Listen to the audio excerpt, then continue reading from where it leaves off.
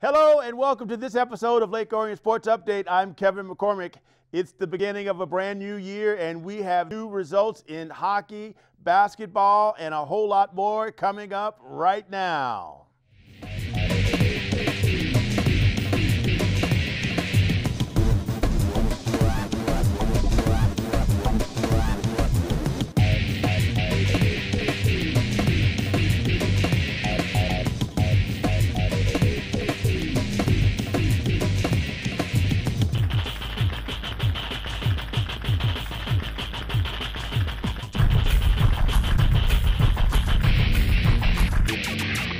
The Lake Orion hockey team continued their season with a home game against the Farmington Falcons on December 14th. The Dragons shut out the Falcons 3-0 and picked up the win. Lake Orion's TJ Hirschfield and Thomas Reith each scored a power play during the game. Gabe Podek put the icing on the cake with an empty net goal. The following Saturday, Lake Orion had another home game, this time against the Granville Bulldogs. Granville scored first with 10:40 left in the first period. Trevor Gelfius, with the help of teammate Patrick Underwood, broke through the Lake Orion defense for a 1-0 lead. The Dragons responded with their own goal just a few minutes later at the 6:29 mark when Gabe Podek scored and tied the game at 1. In the second period, Granville's Trevor Gelfius was at it again, scoring his second goal of the night. He was assisted in scoring the power play goal by Cooper Pratt and David Brazil. The Dragons were down for one nearly all of the third period. Lake Orion then pulled their goalie in an attempt to score and force an overtime period. Oops, that didn't work so well. With only 19 seconds left, Granville's Zach Taikaki broke away and scored an empty net goal, handing the Dragons a 3-1 loss. On Thursday, December 21st, Lake Orion held a home game against Rochester United at the Detroit Skate Club. The Dragons were determined to get a win following their loss against Granville on the previous weekend, and it showed in their more aggressive playing style. At 8:55 in the first period, Rochester United received a penalty for interference, giving Lake Orion the upper hand. The Dragons won the face-off, and Podek zapped the puck right into United's net for the first goal of the night. With 48 seconds remaining in the first, Thomas Reith passed the puck back to Eric Gonda on the blue line, who then put the biscuit in the basket, putting the Dragons up 2-0. The party continued into the second period for the Dragons. Just after the 9-minute mark, Rochester United's goalie attempted to clear the puck, but instead sent it right to Lake Orion's Lucas Barber. Barber then passed it to Thomas Reith near the goal, who tried to make the shot, but the Rochester United goalie made a great save, but the puck bounced off the goalie, and Lake Orion's Mitchell Burney was able to force it in for the third goal of the game. Seconds later, Lake Orion won the faceoff and gained immediate control. Dragon player Nick Bergerman passed the puck to Kurt Bedra in the Rochester zone, who scored the Dragons' unexpected fourth goal. A minute later, the Dragons found themselves on another power play in Rochester zone. Lake Orion kept control with their formation. Lucas Barber passed the puck to Gabe Podek, and he scored the goal, putting the Dragons up 5-0 going into the third period. Early in the third, Rochester United was able to get on the scoreboard. RU won the face-off in Lake Orion territory, and Rochester's Nick Manios shot the puck past Lake Orion goalie Reed Marshall. A minute later, Rochester took advantage of the Lake Orion defense and scored again. The Dragons made an attempt to clear the puck from their zone, but Rochester intercepted and snuck the puck into the Lake Orion net, closing the gap, making it 5-2. The Dragon defense stiffened for the remainder of the game, preventing any more RU goals in the final 3 minutes of the third period. Then Connor Graham scored the last goal of the night on the face-off, giving the Dragons a 6-2 victory.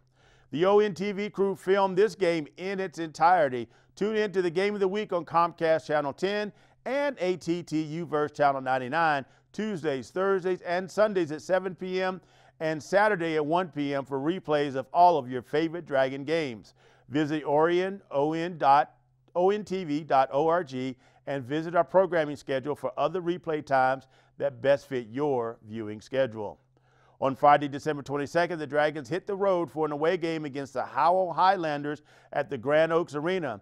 The first 17 minutes went by without a goal from either team. Each team scored a goal in the second period, however, tying the match at 1. Graham was the scorer for Lake Orion. He was assisted by teammate Gabe Podek. Lake Orion had an explosive third period, scoring 3 goals as surging past the Highlanders for a 4-1 victory. Bergerman scored the goal for the Dragons, and Podick chipped in 2 goals of his own.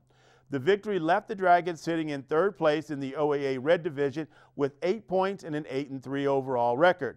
Troy is sitting just above Lake Orion with 10 points and an 8-1 overall record. Rochester Stony Creek is leading the pack with 10 points and a 5-1 overall record, but they are 5-0 in OAA Red play.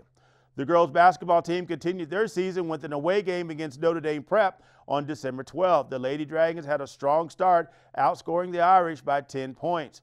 In the first quarter, scoring slowed down in the second quarter as Notre Dame tightened up their defense.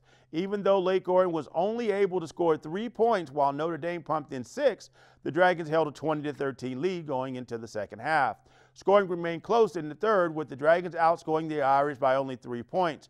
Notre Dame made one last push in the fourth quarter, scoring 11 points, but holding the Dragons to 3. But Lake Orion was able to squeak out a 36-34 victory thanks to their earlier scoring efforts. Sydney Stringer paved the way for the Dragons with 12 points, and teammate Cameron Coltrane was not that far behind. She had 11 points of her own. Lake Orion hit the road once again on December 15th, this time for an away game against the Birmingham Seaholm Maples. The Dragons quickly got the upper hand against Seaholm in the first quarter, scoring 8 points and simultaneously holding the Maples scoreless. After a quick timeout, Seaholm returned to the court with more energy and outscored the Dragons 12-3, taking a 1-point lead into halftime. In the second half, Lake Orion rallied and strengthened their offense and defensive efforts and regained the lead. The Dragons walked away with a 39-22 victory over the Maples, improving their overall record to 3-2.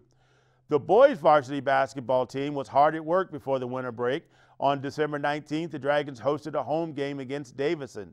Scoring went back and forth between the teams in the first quarter, ending with a 1-point lead for Lake Orion in the second.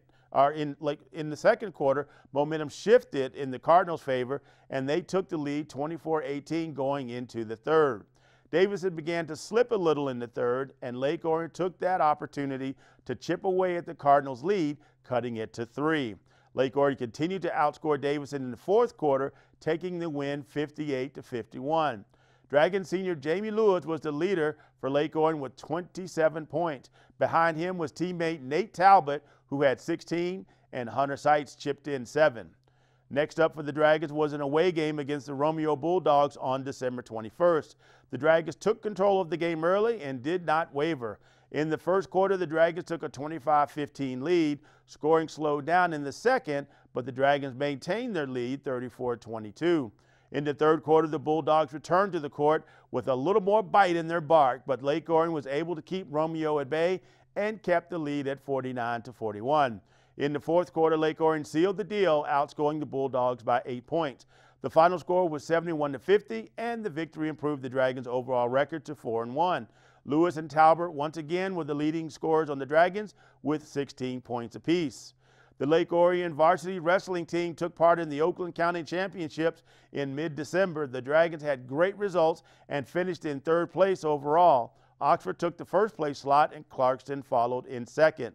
There were 7 Lake Orion wrestlers that took home medals, finishing in the top 8 in their weight class.